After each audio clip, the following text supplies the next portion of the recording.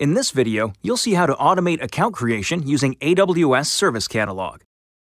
You'll learn how to quickly generate accounts for your AWS organization, configure baseline templates to employ during the creation process, and provision the new accounts using those templates. In order to do this, you'll see how to deploy an example solution, which will create an account vending machine, or AVM, in Service Catalog. You can clone and download the example solution from this GitHub repo, and then modify it to meet the needs of your organization. To see how to deploy the AVM solution, let's take a quick look at the current setup. For the purposes of this example, an AWS organization is already set up in this master account, but no member accounts have been associated yet. We've also created an Amazon Simple Storage Service, or S3 bucket, where we have placed the reference code for the AVM solution. Let's take a closer look at it. There are several different components to this AVM solution. The Account Creation Lambda Setup file is a CloudFormation template that will create the AVM as a Service Catalog product in this account and deploy a Lambda function. The Lambda function itself will be used to create a new account in this AWS organization, and then configure resources once the account is created. This Account Builder CloudFormation template will trigger the Lambda function in this account from the AVM. Finally, the Account Baseline CloudFormation template will be deployed into the account that is created, and provision an AWS Service Catalog portfolio with a set of predefined products that can be deployed on AWS. The Lambda function will create a user with least privilege access to these Service Catalog products. The first step is to create a new stack in CloudFormation. Let's take a look. This stack will deploy the AVM product to Service Catalog. Specify the URL to the appropriate template file hosted on Amazon S3. Now give this stack a name.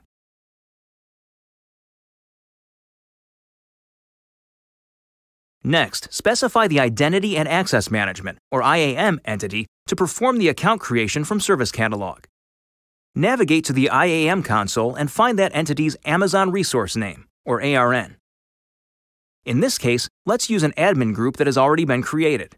That way, all administrators will be able to use the AVM product. It's important to note that the IAM entity you specify needs to have the Administrator Access Policy attached. Let's copy the group ARN so it can be entered in the CloudFormation template. Now, specify the source bucket and source template for the CloudFormation launch template.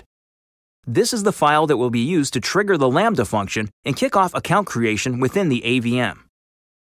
Let's proceed through the rest of the wizard.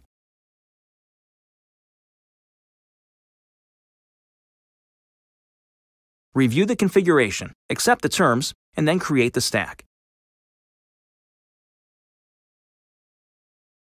The AVM is now provisioning in this account.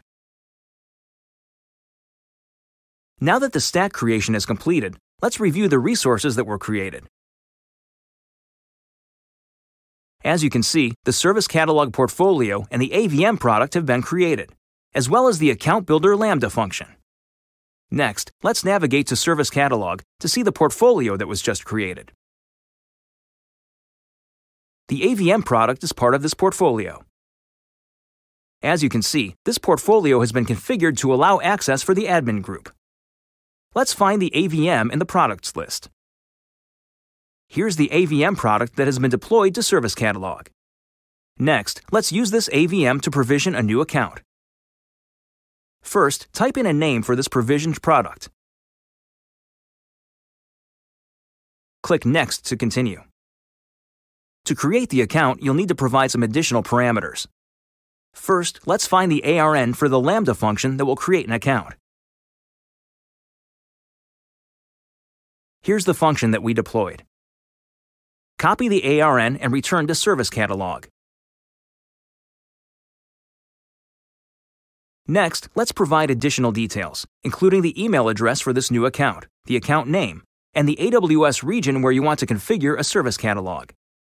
Specify the S3 bucket where the baseline template file is being hosted. Let's take a moment to briefly look over that file. As discussed earlier, this baseline template file is used to provision a set of predefined products in the Service Catalog of the new account. You can customize this file depending on the AWS services you want to make available in your organization, or even create a series of templates for different account needs. For example, here is the definition for a Linux instance running on Amazon Elastic Compute Cloud, or EC2. All the template details from an AWS Service Catalog reference architecture hosted on GitHub are specified. Now, let's return to the account creation screen and complete the process.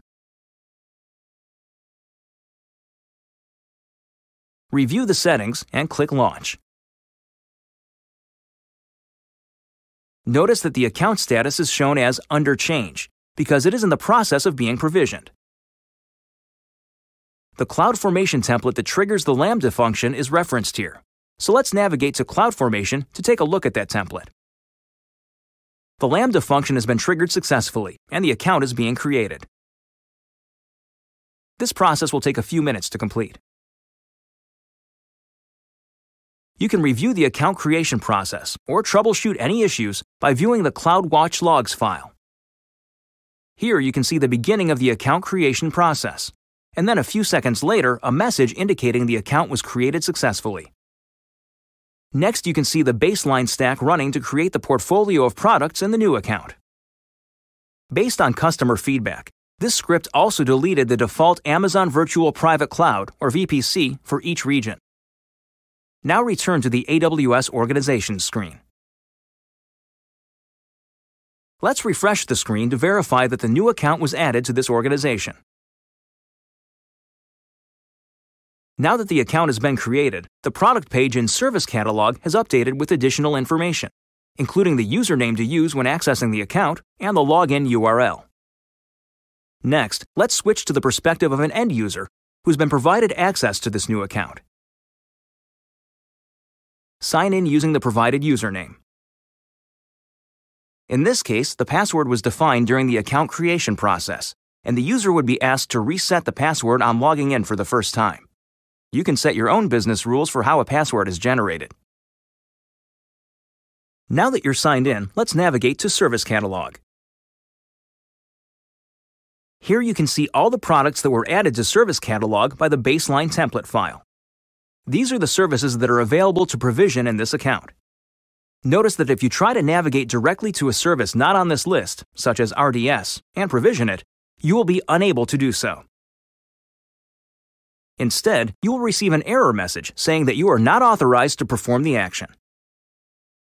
You've just seen how to automate account creation using AWS Service Catalog. Thanks for watching. Now it's your turn to try.